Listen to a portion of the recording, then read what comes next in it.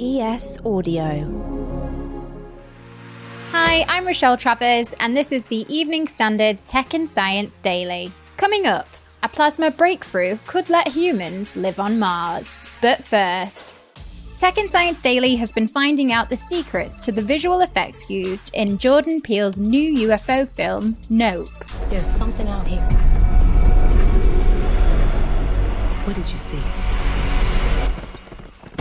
It's a horror sci-fi thriller about two siblings that live on a ranch in California who try to capture footage of a UFO in the sky. One of the first things Jordan and I discussed was always just like, well, if we do our job well, the audience will look at the sky differently after they've seen the movie. That's visual effects supervisor Guillaume Rocheron from the moving picture company who provides the visual effects and animation for major Hollywood blockbusters. He and his team worked alongside Jordan Peele and has been explaining how they made the film both scary and immersive. He told us they invented a new technique to film night scenes in the day using a normal camera and an infrared camera, then combining the footage. When you film with an infrared camera, the sky, for example, during the day is completely black.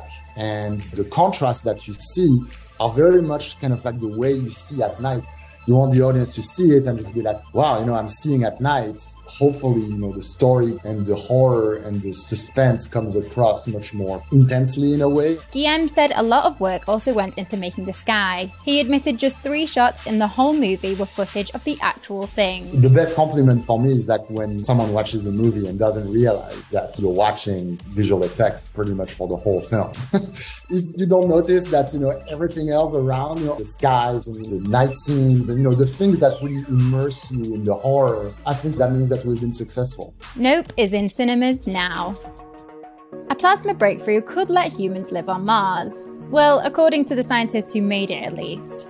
Plasma is the 4th natural state of matter. It contains free charged particles such as electrons and ions, which can be used to help make oxygen. Scientists hope the new findings can help build a system that would help support life in the hostile conditions on the Red Planet. The research called Plasmas for In Situ Resource Utilization on Mars, Fuels, Life Support and Agriculture is published today in the Journal of Applied Physics. So I guess we'll see if the rest of the scientific community agrees. American Airlines is going big on supersonic travel. The world's largest airline has placed a non-refundable deposit for 20 Overture supersonic aircraft from manufacturer Boom Supersonic.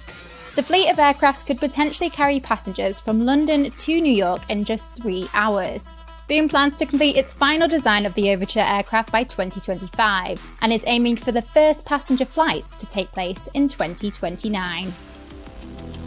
The national grid is managing new supply and complex demands as the UK looks to transition to more greener energy. For example, there's a greater demand from hydrogen, electric vehicle battery charging and offshore wind farms. Understanding the impact of all of those, coupled with uncertainty of supply because of what's happened in the Ukraine and Russian supply of gas, those things are some of the big issues that the world is grappling with and the UK as well. That's David Wilson, CEO of Energy Exemplar, who have partnered with National Grid ESO to help them manage demand and supply cost-effective energy to Great Britain. Their software called Plexos will use advanced mathematical calculations and simulations to help plan energy scenarios in the future, allow more green energy through the grid, and help energy get to hard-to-reach places.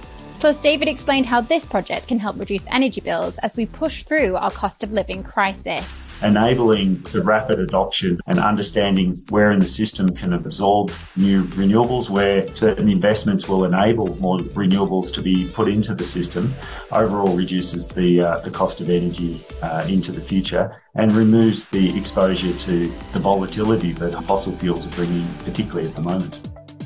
Now, 9, 3, 8, 2, 7, 1, 0. Ignition. NASA has rolled out its new giant moon rocket ready for its maiden flight. Known as the Space Launch System, the vehicle has taken to pad 39B at the Kennedy Space Center in Florida for a liftoff scheduled for the 29th of August. The first launch is a test with no crew, but future missions will send astronauts back to the lunar surface for the first time in over 50 years. Let's go to the ads. Whilst you're here, why not give us a rate and follow? Coming up, how magnets could be used to help astronauts breathe in space. And could Elon Musk be about to buy Manchester United?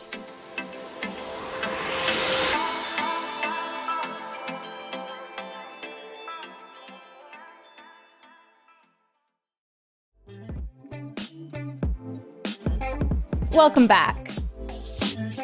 Researchers found that magnets could be used to help astronauts breathe. The technique is looking at turning water into oxygen within a zero-gravity space environment. The idea we had was using magnets basically to guide the oxygen and hydrogen gas bubbles out of the liquid. And the paper we just published is basically a proof of concept. It's proving the principle that gas bubbles can be moved in liquids in the absence of buoyancy. That's Dr Katharina Brinkert, assistant professor from the University of Warwick. She's part of the international team behind the study. In the future, what we want to do is separate oxygen bubbles effectively from a solution where the oxygen is basically produced in where they're currently produced on the International Space Station. The hope is the new method could help replace the costly and bulky centrifugal system currently used on the ISS. And finally, could billionaire Elon Musk be about to enter the world of football? The Tesla and SpaceX boss has tweeted that he's buying Manchester United, telling his followers, "You're welcome." It's unclear at the moment how serious the post was, but shares in Manchester United are publicly traded on the stock market. However, the American Glazer family reportedly retain a controlling share. Still, stranger things have happened, so you never know.